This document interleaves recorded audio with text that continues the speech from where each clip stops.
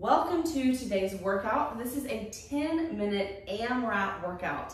Now, it's only 10 minutes long, so that should be encouraging right from the start. But AMRAP stands for as many rounds as possible, AMRAP. So your goal in this workout isn't necessarily to hit an exact number or tempo or whatever. You're going for the completion of a round of exercises, a chunk of exercises, and you're gonna see how many times you can get through that round in 10 minutes. So because I want to be able to talk and show you the exercise at the same time, helping me demonstrate today is Brandon. So he's gonna help us see what all the exercises are. One round of, you're gonna have to step back, you're a lot taller than me. So your head, you can see yourself right there. Okay. I didn't set this up for someone your height. So one round of exercises is actually 5 total exercises, and I'm gonna demonstrate them. You don't have to worry too much about writing them down because as you go through the 10 minutes, a timer is up with all the exercises on it.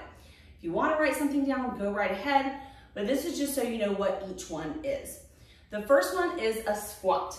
So you're gonna set up with your feet about a little wider than hip width apart, and you're gonna squat down and up.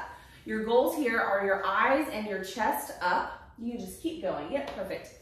Eyes and chest up, heels down, and your knees in line with your toes. So if you'll turn sideways for me, you'll see that as he squats, he's not worried about how far his knees go forward.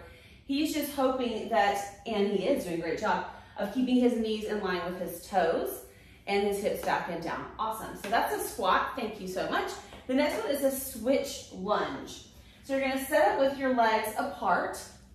Yep. And again, you can go, your knee can go as far forward as you want it to go, but your back heel needs to stay down. And then there's a couple different ways to do this. So one way is the full switch lunge, which is actually jumping and switching legs. So go ahead and demonstrate a couple of those. Very nice. You know, notice he's still keeping his eyes and his chest up, and it's okay if you wobble, you just catch yourself. Also, an option would be just to step back if you don't want the jumping option. So you step back and lunge, come forward, and switch, and take your opposite leg down. Good, and they're really nice and low. You don't have to go that low, but wow, he's getting really close to the ground. So it just depends on your mobility. We're mostly concerned with that front foot. So we saw squats, we saw switch lunges. Next is back extensions, and if you want a mat, you can use this to lay on the ground. We'll just make sure that it's on the camera. I know.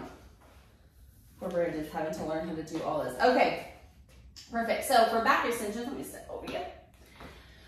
The first thing you're gonna do is make sure that your core is engaged, and we do this by imagining that we're lifting our belly up from the mat. So you can't actually see that, but just imagine that's what's happening. So for back extensions, we're gonna keep a neutral neck, meaning no wrinkles behind the neck, no double chins. We're gonna lift up, upper and lower together, and down. And as you lift, think even more on the lift about exhaling and pulling that belly in tight, and then inhale. Exhale, and inhale. Awesome. All right, that was back extensions. Then you're gonna pop yourself up to a plank, and you're doing push-ups. So you don't have to stay in plank long here. We're gonna get to that one. You're gonna be doing push-ups. So a couple things about push-ups. You can do them with toes on the ground only, lowering down to 90 degrees at your elbows. And you can start with your hands as wide as you want. So if you actually want to go wider than the mat, Brandon, and then you can stop at 90 degrees at the elbow, you don't have to go that low down to the ground. Perfect. So just 90 degrees at the elbow and back up. Awesome. And you can also drop your knees down, just again, zip your belly, squeeze your bottom, keeping your spine a nice long line. And then one more option is to just crawl the knees in a little bit more and then help yourself here. But notice nothing happens in our spine. So go ahead and do one of the repetitions here. So it does go down and up, but it doesn't drop in the lower back. Beautiful. So you're gonna do push-ups. And the last thing is a plank walkout. We're gonna do the entire plank walkout number for you. So you're gonna hold for about 5 seconds. You're gonna pop up to a plank, zip your belly, make sure those fingers, see how those fingers are pointed forward and it's pressing this L of his hand? So we're engaging in our radius here, not pushing down to the ulna of our arm. Nice flat back. Sorry, that was a really long time, Brandon. So he's gonna count 1, 2, 3, 4, 5, maybe a little slower, those 2 seconds. He's gonna walk his hands into his feet. Now, when you do this, yep, good, no, you're good. Yep, push your heels down. Now, flat back to come up, all the way up. And then you can raise your arms up, go back down, flat back. Sorry, smashing the bike there, walking out. Back to plank, hold 1, 2, 3, 4, 5. Walk back in and up. So that would be 2 plank walkouts, and that's all you're actually doing. So 1 round, again, you're gonna be doing 12 squats, 10 switch lunges, and for switch lunges, by the way, 1, 2, you don't have to count each one before you count to 1. 8 back extensions, 2 plank walkouts. Brandon showed you the whole exercise. Plank, up, down, plank, up.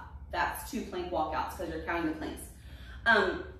Again, you're gonna have these exercises and a timer on your screen, so you don't need to worry too much about keeping everything written down.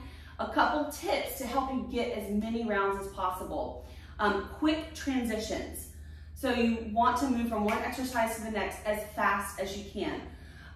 Obviously, have a water and towel close by. That way, if you do need some water or wipe some sweat or something, have it close by. Set up your station. Okay, so you're gonna pause right after this, set up your station before you start that timer. Put on whatever music you want. The timer's completely silent. I want to have some good music to motivate you to whatever you want to listen to. Now, one other thing you might need is a little pencil and paper or something to track how many rounds you get and any additional exercises. For example, maybe I got 4 rounds and some exercises, but not all the way through by the time the 10-minute timer went up. I would write it like this: 4 rounds, 12 squats, 10 switch lunges, 2 back extensions, right? I walk myself through the rest of the way. Why keep track? So that you can see improvement. You can go back and do this exercise anytime you want and look back to what you did last time and see if you've improved your fitness at all. So that's one reason that I love AMRAP workouts. Also, they're usually nice, short, quick, really sweaty, really cardiovascularly intense as well as muscularly intense. We even threw a little flexibility in there on those plank walkouts, but it really does show you what your fitness level is like. So, all right, like I said, make sure you pause the video, get your station set up, then go. You've got 10 minutes.